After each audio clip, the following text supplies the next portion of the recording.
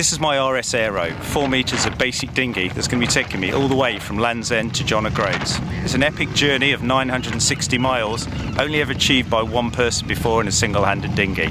The boat itself is just the simple RS Aero with a few minor modifications. We've got a great Garmin GPS on board. We're going to have some padding along the decks, really essential for those long 8 to 10 hour journeys. And we're also going to have a bit of extra storage on the back, so I'm totally self-sufficient for water and food.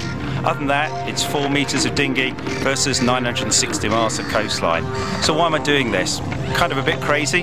It is, but for its two amazing causes, Cancer Research and Oakhaven Hospice. And that's why I'm making the race to Scotland. Please donate, please support me, it's going to be an epic adventure.